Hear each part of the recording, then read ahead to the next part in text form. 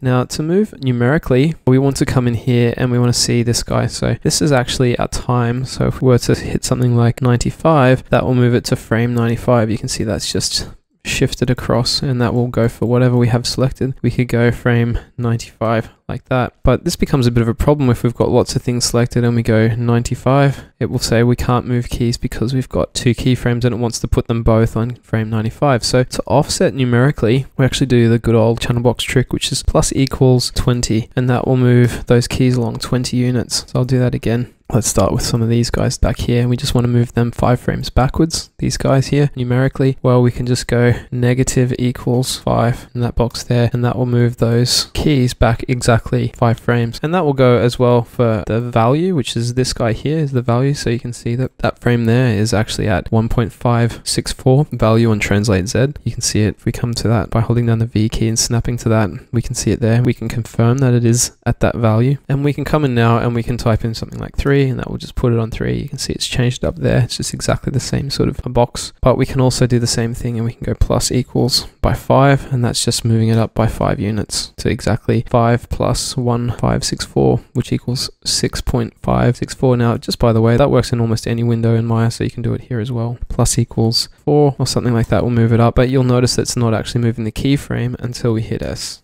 So just good to know about that the plus equals is a very handy one that a lot of people don't know about. Move that forward 12 frames and you can see it there, the numeric move modes.